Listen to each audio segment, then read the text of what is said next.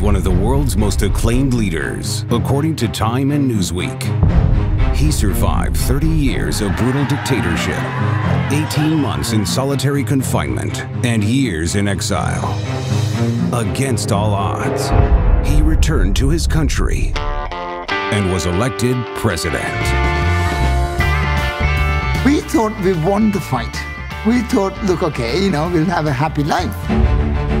But in a country that is barely above sea level.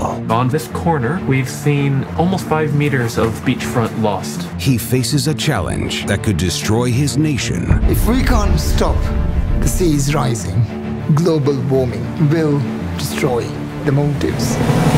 And threaten the world. What is the plan if we can't stop global warming? Ultimately, we're talking about New York. Manhattan is as low as Mali. Everything is worse than we originally thought. Eventually, we'll see 25 meters of sea level rise. If we do not act now, my island nation will be submerged by the rising sea.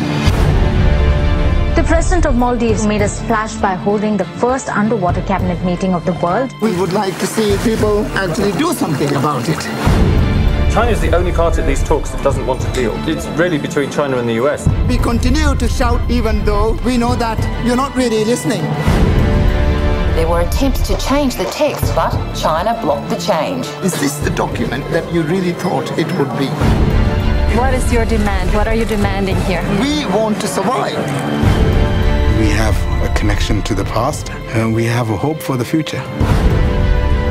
There are those who tell us that solving climate change is impossible. Well, I am here to tell you that we refuse to give up hope. We can lose many, many battles, but we cannot lose the war.